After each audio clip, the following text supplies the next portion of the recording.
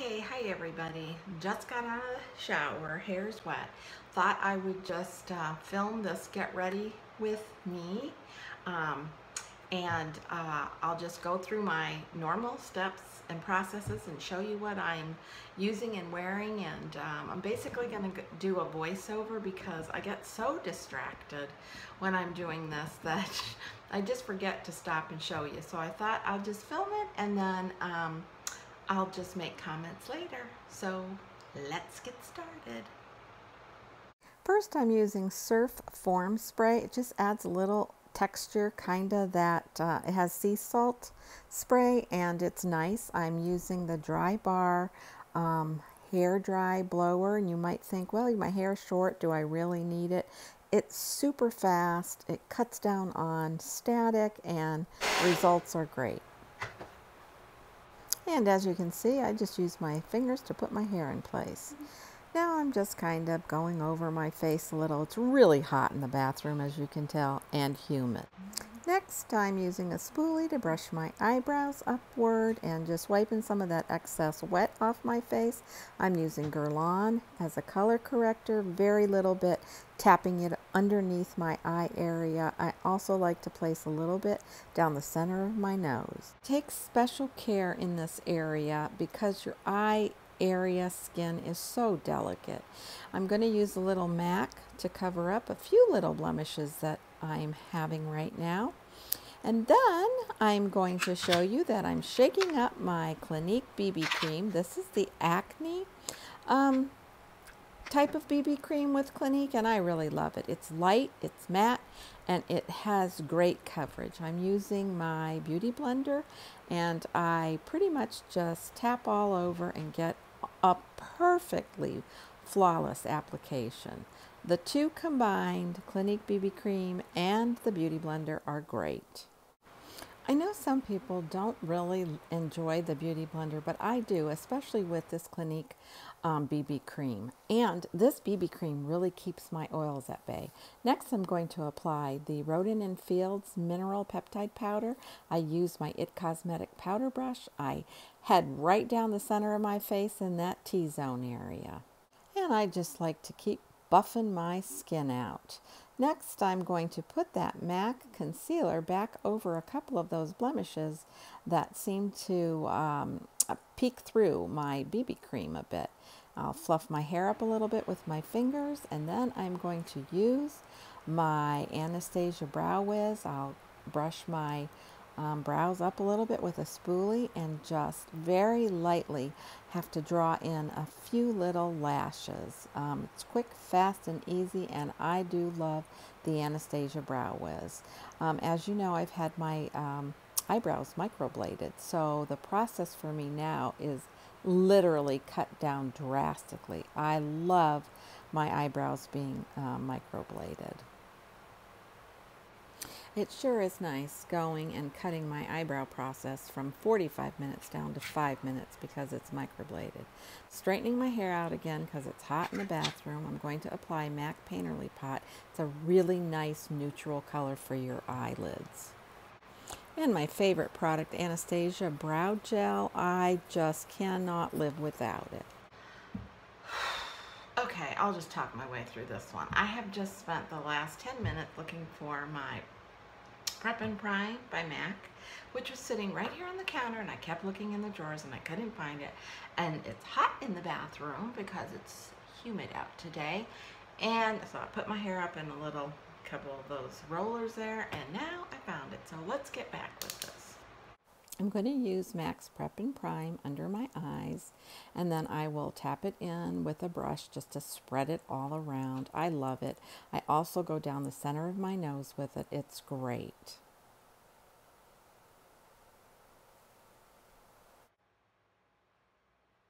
Next, I'm going to use my Chanel liner, and I'm going to line the tight line above my upper lid and also on my lower lid. I love this liner.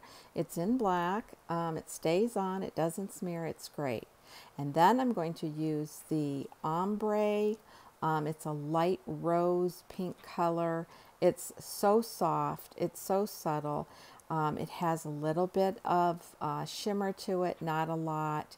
And I know what they say, you shouldn't be wearing that when you're older, but I love it. And then I'm going to complement it with a Marc Jacob Lolita eyeshadow palette, which I also love, very soft, neutral colors. And I just think that the end result turned out really, really pretty. I use this combination a lot with the Marc Jacob. And the Chanel ombre, I'll link the color below, is so soft and it's so beautiful. I absolutely love it. That has been a recently new purchase for me. I love the colors in this Marc Jacob Lolita palette. They're soft, they're very pretty, and they blend, the powders blend beautifully. So that was really one of my favorite palettes this year.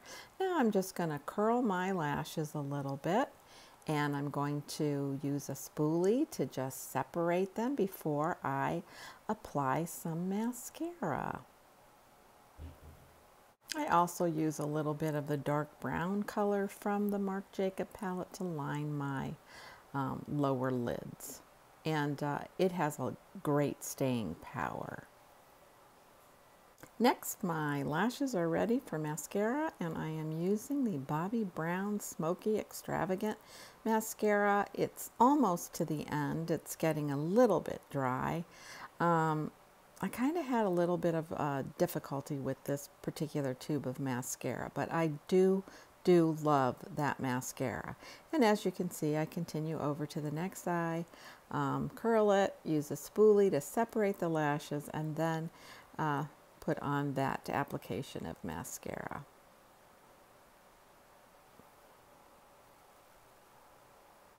And I applied the mascara to my upper eyelash area and my lower eyelash area. It's a great mascara, lasts all day, and really looks nice.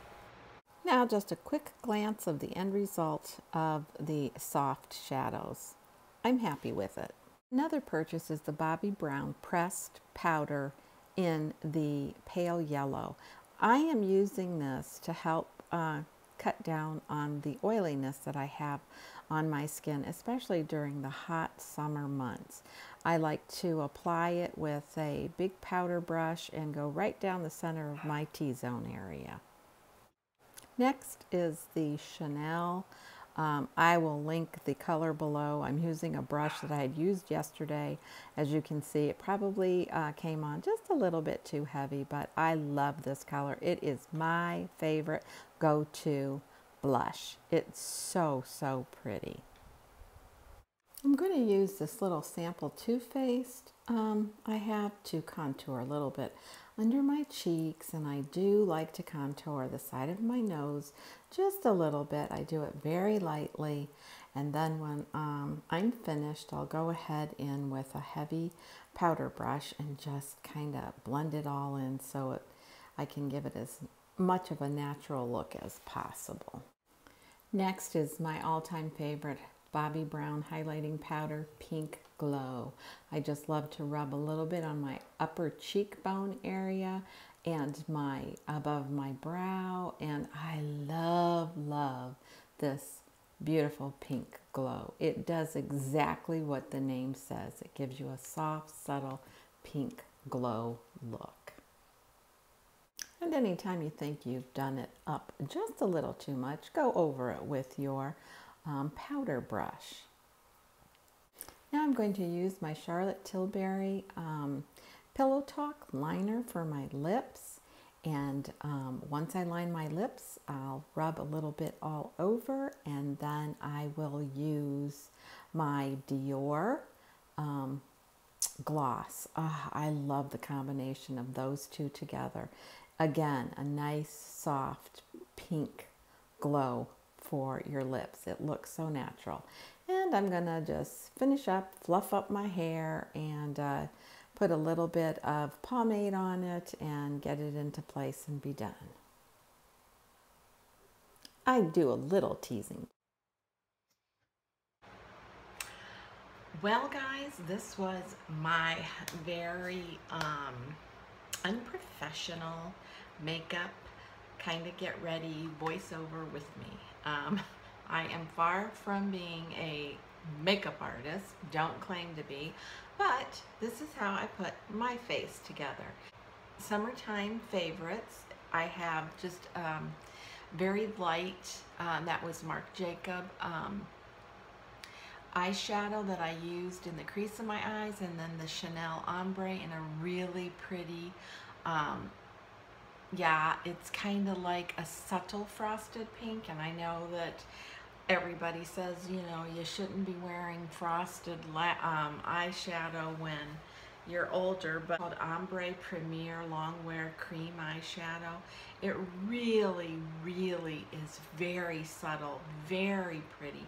You can build it up, but I think it adds, you know, some brightness to my eyes. And listen, anything I can do to make those old eyes look a little bit younger, I'll do it.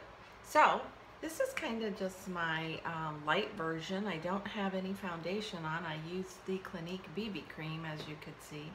And the reason I had to stop is because I couldn't find my matte Prep and Prime, and there it was right there on my countertop because I had already taken it out.